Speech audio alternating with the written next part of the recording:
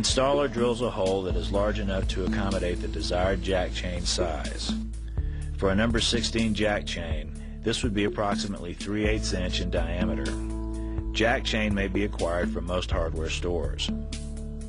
The jack chain is then lowered to the floor level inside the wall cavity with a pull line or cable attached. A small bend in the cable may be applied to suspend the jack chain. The installer should always leave an adequate loop in the cable to accommodate the wall height. Multiple wall drops may be made prior to leaving the attic. The installer will now use the retriever unit to locate the jack chain suspended in the wall. Slowly move the retriever unit left to right at the outlet location, listening for the jack chain to make contact with the sheetrock. The jack chain will be magnetically pulled against the sheetrock when the retriever unit passes over it. This connection verifies the correct wall cavity as well as the chain location.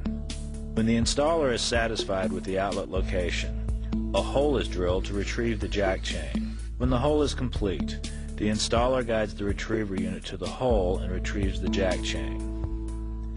The installer may also position the chain over a small hole and retrieve it with a hook or needle nose pliers. Jack chain may also be retrieved from the bottom of the wall cavity.